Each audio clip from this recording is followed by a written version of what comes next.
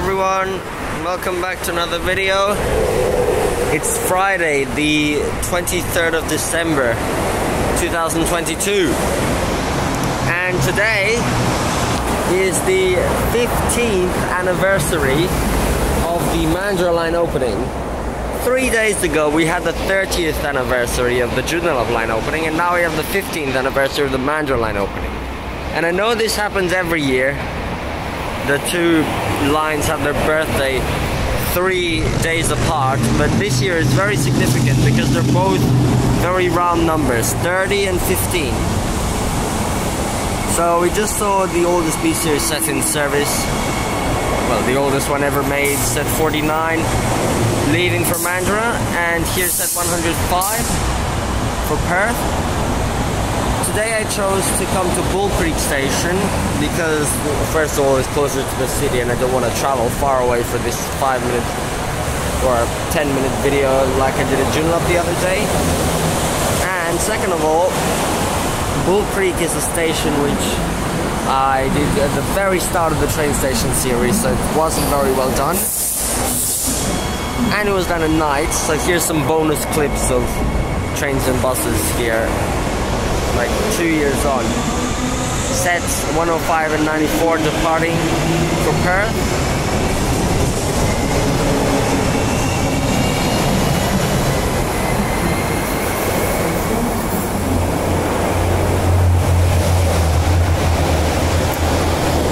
There they go.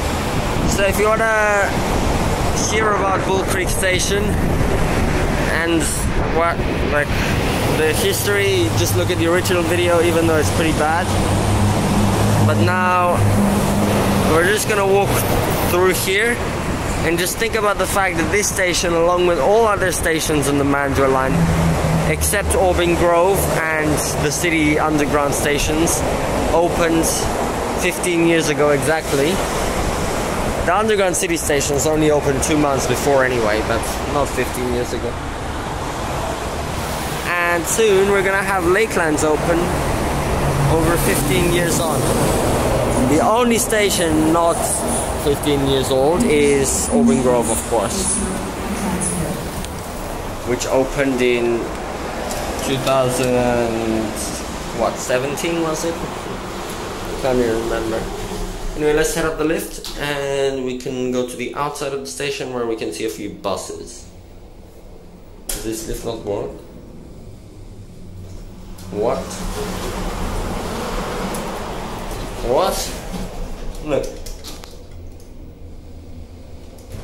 Oh, there we go. I don't know why it was so broken.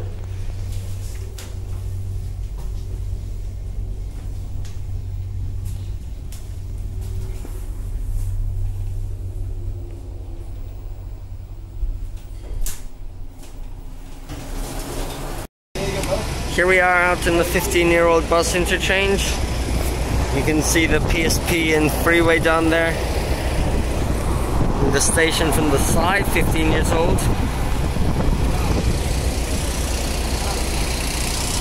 I really didn't showcase enough of this station originally. There's so much stuff you didn't see in the original video, including this amazing drop-off area here, which is right next to the bus interchange. So there's this entire road specifically for pickups and drop-off, short-term parking here, and then you can drive all the way up here and drop off right here, right next to the buses, like this.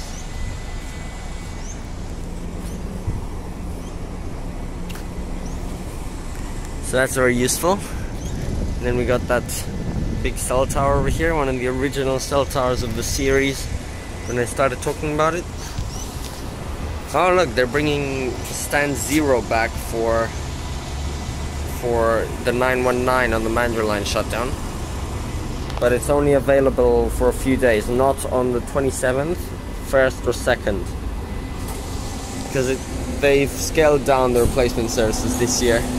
They're not as significant. There's not like express services all day every day like there was last year. That really was a bit of an exaggeration, I think, of the amount of services they needed. So many buses were being used just for those replacements. Anyway, We're just gonna look around a bit and see if we can see any other cool trains.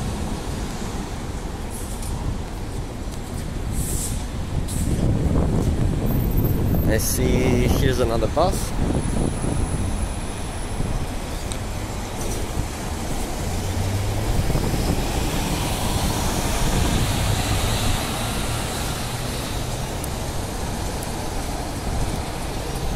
And a train just stopped down at the station as well.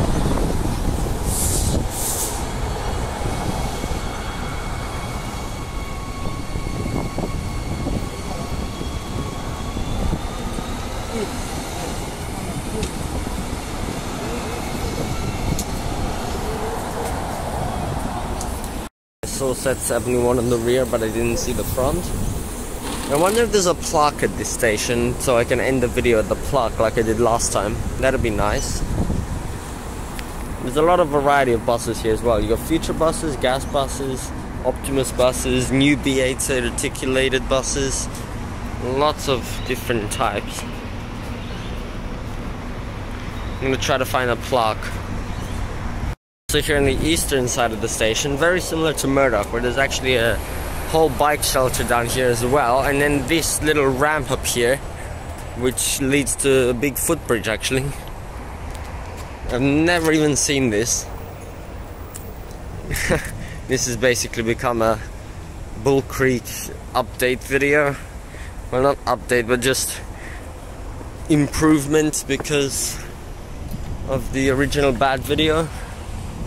Yeah, so this is just the footbridge you use to cross the freeway on-ramp down there and get to the other side. Anyway, we should definitely get a good view of the station from this side as well. Don't really know the point of these videos, 2 in a row, but it's just recognizing the age and milestone of the station. You can see it through the trees there. Still can't find the plaque. I don't think there is one actually. Got another train from both sides actually pulling into the station right now.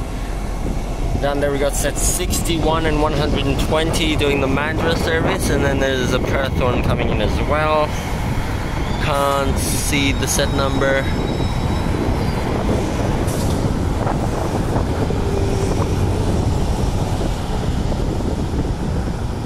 It's 80 at the front.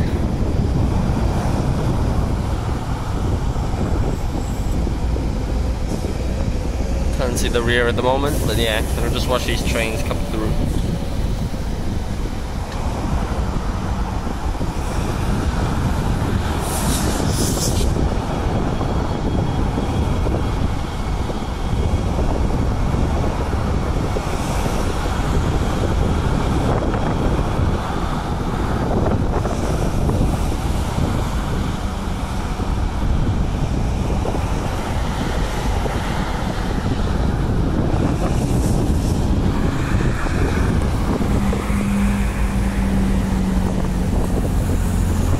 The rear one is 113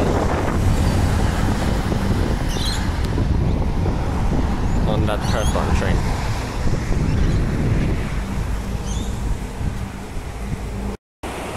Just coming down the staircase here from both sides.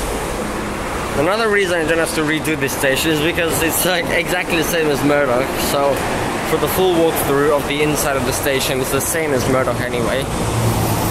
The outside's a bit different with the car park and the footbridge as I showed you. Okay, we're just gonna watch one more train come through here and then I'll end the video.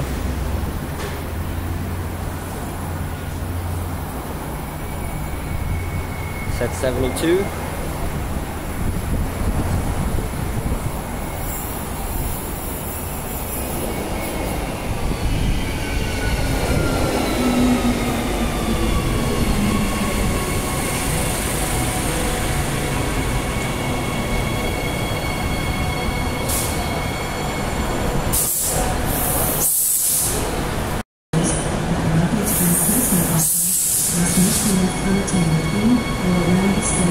And 62, 15 years on, leaving the station.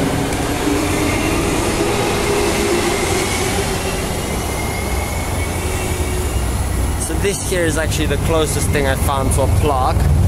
It's actually about the artwork, but it's still from 2007, the original opening date. So if anyone knows the location of an actual plaque commemorating the station, please tell me in the comments. I've looked everywhere and can't find it. Maybe there isn't one, but I know it is at all the Joondalup stations that opened.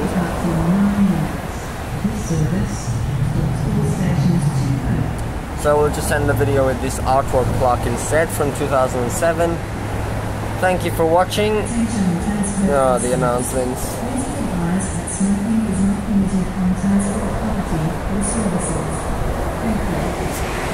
Just a commemoration and acknowledgement that the line is now as old as it is.